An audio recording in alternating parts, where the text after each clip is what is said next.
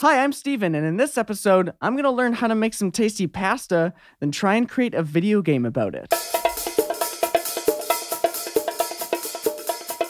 Pasta is my lazy backup dish. It's what I make when I want something quick and easy. I boil some prepackaged noodles, heat up some canned sauce, throw some cheese on it, eat it, and be like 6 out of 10 satisfied. Which is all right, but I feel like I'm missing out on a whole world of flavor potential. So I'd like to see if I can learn how to make delicious pasta from scratch and turn my backup dish into one that can hopefully impress the professional chef. Like a lot of kids, I grew up playing video games. In those days, being able to create a game didn't even register as a possibility to me. These days, anyone with a laptop, work ethic, and a ton of creativity can create a game that stands toe-to-toe with the AAA games of industry giants. In this episode, I want to see what it's like to be that person and make a video game about making delicious pasta. This is the Making Stuff episode. Because I need to understand everything that goes into making the perfect pasta before trying to make a video game about it, I met up with a local chef to get a recipe and some pasta making insight. What is the biggest difference between store-bought pasta and pasta that you make from start to finish at home? Well, I know what goes in the pasta that I make at home, and then the store-bought stuff has preservatives and other things like that that I'm not always so jazzed about. And you can use it to brag to your friends. Yeah, exactly. You're better than them. Oh, look at this beautiful fresh pasta. I made this from scratch. What am I gonna need to do when I present this pasta to you for it to be considered a success in your eyes? Okay, for the pasta part of it, we need to make sure that we work it together enough, knead it together properly, and then we don't want it to be overcooked or undercooked. And then for the sauce itself, we want the oil to get hot, but not too hot, or else it destroys the nice flavor of the olive oil. And then for the garlic itself, we don't want to burn it because that'll make everything taste really bitter. And then same with the tomatoes. Okay. You don't want to burn that either, or else it won't be nice and beautiful anymore. Cheers. Okay, here we go. Oh yeah. I mean, you're probably used to this, but this is just like.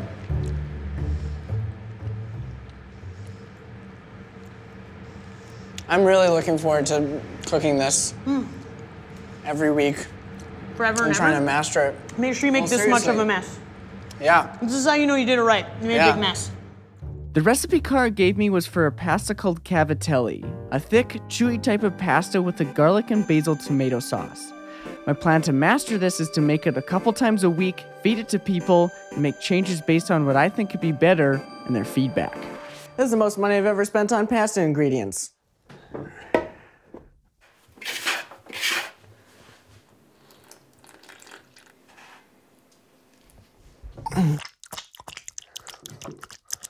Does that sound pretty gross? Oh, yeah, that's disgusting.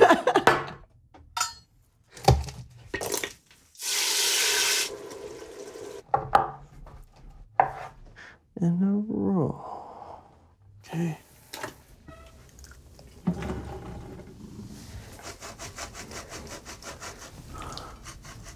Look at that. What do you think?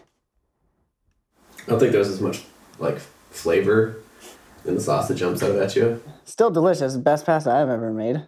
Yeah. My sexy girlfriend. Oh my god. Yeah? You made this? Yeah? For me personally, I'd want it to be a bit softer, but like it doesn't matter. I'm not a food expert, so.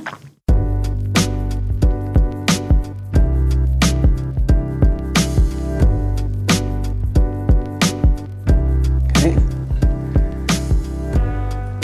I've given us like a 5.75. Oh God, out of 10? Really? That's like literal garbage. Literal garbage would be 2. Okay.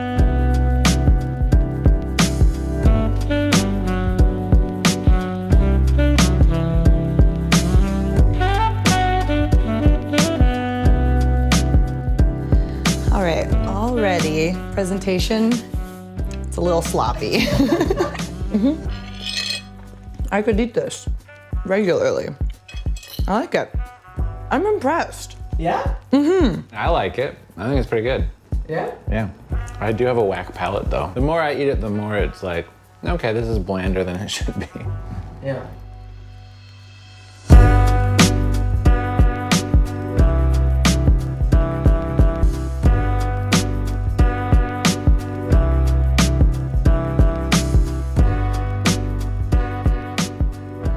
If I was at a restaurant, I for sure would not order this again. It's like a little too gummy? Mm-hmm. Okay. Just when we first bite in, 4. Okay. Out of 10. Mm-hmm. And what's a success to you? What would you be expecting? Something really flavorful. Okay. This was about 3 weeks into making pasta. And while I was working on this skill, I started to learn how to use the game design software Unity. All right. First tutorial of many, probably. What you see here is about 35 hours of software tutorials learning how to program and me trying to copy a game tutorial from YouTube and call it Cavatelli Bird for legal reasons. Mostly due to how much I was struggling with learning how to code, I was starting to realize how in over my head I was. At that point, I decided that the best thing to do was to make some initial designs of the game and get some advice on the best way to develop it. So I met up with the head of XGen Studios, the company responsible for games like Defend Your Castle, The Low Road, Super Motherload, and a bunch of other games that got gaming websites banned at my school growing up. Nice to meet you. Nice to meet you. What are some of the best things that I can do to make sure that the game isn't total garbage? We do a lot of like demoing to the public just to get like users to see how they interact with the game, to see if it's obvious to them. And I think just like always learning from other people too, and like what games do you think are fun and questioning what's fun in that game. This is how I would approach building a game, but there's probably a million different ways to do it. I would suggest you start by deciding the genre of the game. Then you'll want to pick the theme of the game, so obviously what you want the player to do or what images, decide what's fun, playtest your game. It's just an iterative process that helps you decide what engine to use to build the game. After getting some more context as to how much actually goes into making a game, I realized that my initial design that included 4 mini games and a chef that was secretly your dad was probably not realistic. Maybe the final mini game in this, once you find out that he's your dad, is you play baseball with him. Yeah. That would be amazing. If that's something you actually want to do with the game, then it's valuable to spend time talking about it if you're just joking. I think that's great though, isn't it? Okay. I think it would be really hard and we shouldn't do it. No? No, you're building a 4th game now. Yeah. After my meeting with Kaylin, I cut the game from 4 mini-games down to just a start screen, a cavatelli rolling mini-game, and a sauce-making mini-game. And I decided to keep the secret chef dad, even though Lindsay the director thought it was dumb. At that point, I had 5 weeks to get the game finished, master the pasta, and present it to Cara and Kaylin to try and get their approval. Oh, Steven, it's perfect. Huh? So it's like really homemade? Yeah, everything's from scratch. From scratch, can you imagine? Mm-hmm. My goal today is to try and figure out exactly how I'm going to use my fairly limited design skills to still make this look passable.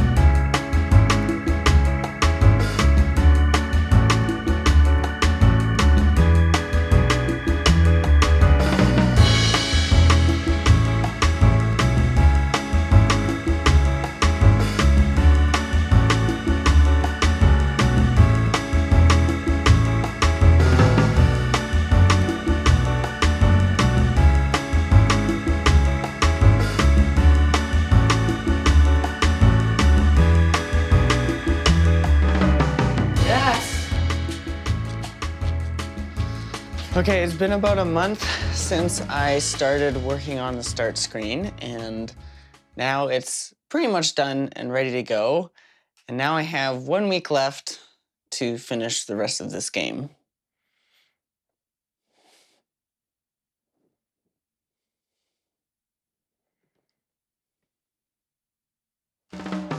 I know it doesn't seem like much, but to me, to be able to click on a piece of pasta, become cavatelli, and then go over to that bowl with a bit of delay, that's taken literally like 10 hours to figure out.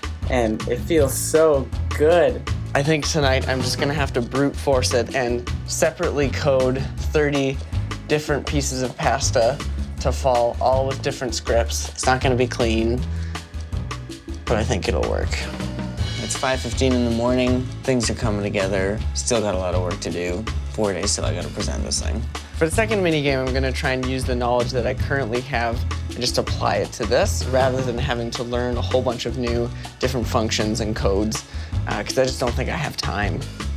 I think I'm finally starting to get the hang of this. Not in like a professional way, but in a way that I understand how things work, and if I wasn't so tired, I would feel way better about it. Yeah, just imagine that there is dialogue, and okay, and it says, oh, watch out for the cat hand. You gotta click on the cat hand. Oh, he stole the garlic.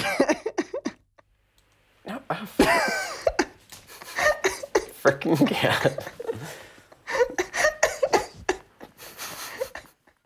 After getting Lindsay's feedback on the game, I spent the next 2 days making adjustments to the gameplay, making it pretty, adding the scoring system, and writing the Chef Dad dialogue. And with a few hours of sleep under my belt, I added some sound to the game while the two judges waited patiently downstairs for the presentation to start. The goal?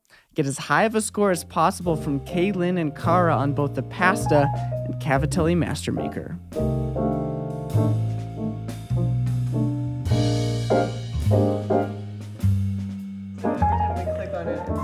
Oh, it goes like, but do you have to drag it or you just have to click on it? No, Oh, you just click on it. Click it, it goes boop, boop, boop, boop. Ooh.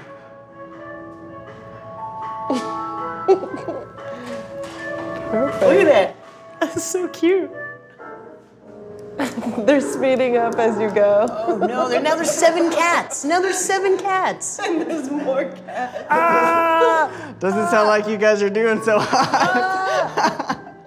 It's actually really hard to hold. There we go. Is that one? That was one, right? Oh no! How are we? No garlic.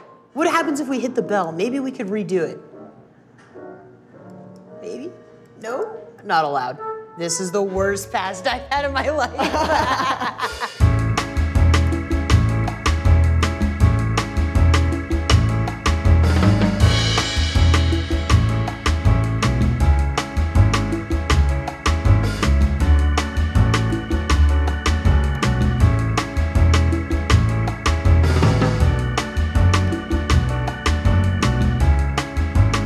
And then you hold it. Oh, you got it. 120, that's a bug. Something's going on there. You definitely did not get 129 points. I wonder if it's adding up. It must be adding up between plays. You haven't earned your perfect score yet. Yeah, so your game isn't, it's just continually loading. That's actually a big problem. You got salt in your tomato sauce? No. Should I be putting salt in it?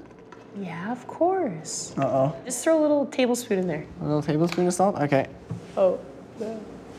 He's free pouring it. Oh my. It's just a pinch of salt. Just a little tingle of it.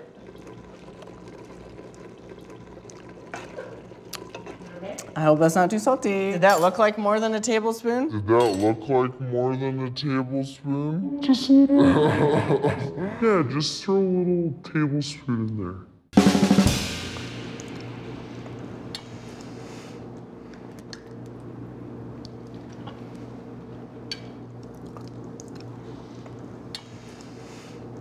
So you guys have had the pasta, you've played the video game. What are your scores for each? Well, the bug that we found was like fun, but you gotta get rid of that. Aesthetically, I really like the color choice. I think it's fun. For the pasta, for the actual pasta itself, I thought the pasta was better than the first time we made it together. And the sauce, unfortunately, you oversalted it. And then so overall, we'll just give her a 7 out of 10. Okay. And that's how you make a pretty all right pasta? And a fun, quirky video game about that pasta. And now I'm gonna sleep. All right, as far as takeaways go for this episode, my first one is that it is absolutely possible for an individual to make an awesome game with no experience. It will just be very difficult. My second takeaway is that by being meticulous for months with how I cooked this pasta, I gained a general appreciation for well-cooked food, which has had a positive impact on everything else I've cooked since. And the last one, I should have measured it. I shouldn't have just thrown it in. Yeah, you only throw it in when you're a seasoned vet. Someone who's very good at seasoning things. Yeah, exactly. And you make sure to play test your game so there's no bugs.